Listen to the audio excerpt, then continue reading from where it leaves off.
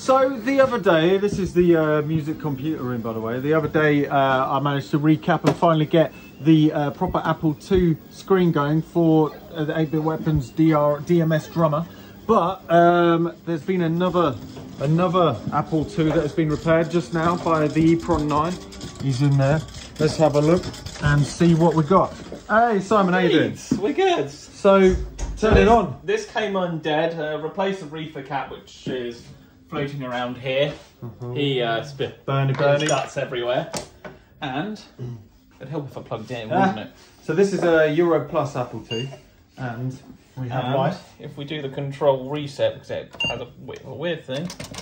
Need to stick disk drives and stuff to it. Yeah. It does, but oh, that's another thing to do. So before this, it wasn't booting properly. It had RAM issues, didn't it? yeah, the RAM was. Here's a few examples of the RAM issues of missing pins on them, doing their usual dress, being dead and whatnot. One of them actually fell off when I did it, so I soldered it back on. Oh yeah. And one of the customers actually lent me a little file which I used to grind down the pins. One of the visitors of the museum. Oh, that's good. Lent me a file which I've now returned to. And then I guess, are there these cleaner ones? Yeah, the clean ones are from the RAM expansion board that was in we it. don't need that. And this one also seems to be a RAM expansion board. Yes. And I just made it corrupt by touching it. Yeah, but so yeah, just swapping out the RAM chips. And it was a nice easy fix. It was a nice easy fix, which is always helpful. Yeah, exactly. So yeah, great news. Well, what can we load onto this? Maybe I'll try and get an SD card interface for this one. Yes. Do you have any like double-sided tape we can stick the speaker on somewhere? Yeah, maybe. No, I don't have any double-sided tape, but I'm sure we can find some. Well, I'm sure we'll find something. But yeah, anyway, cheers, Simon. No problem. Cheers. Hello and welcome back. And so we're back with the Apple II EuroPlus in this case. I keep calling it the Apple IIe because those are the most common. And so, after getting it fixed with the RAM issues last time, a few other issues popped up.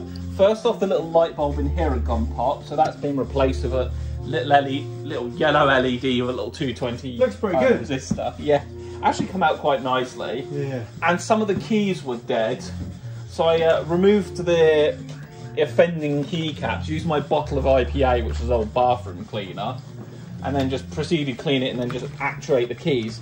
Interestingly, I don't know if this is normal because I'm not used to these machines, but the O is square, the 0 is normal. Maybe that's why it's square, because... Well, hopefully somebody knows, so leave a comment if that is normal. I might try it on some of the other machines, square, actually. Yeah. There's another machine over there, you could reset it without the floppy drive and then see what that does. Oh, well, there we go. That seems to be up and running, so it's just a case of sticking floppy drives and stuff on it and seeing what it does. I'll get another SD card floppy drive for it, and we'll have a go at it. And then it can go in the computer room. Awesome. I'll get the Apple screen up again. We haven't got the Apple screen. RAM is happy. It's a bit liney, this. But there we go. I think that's just the monitor needs some adjustment. Awesome. Thumbs up.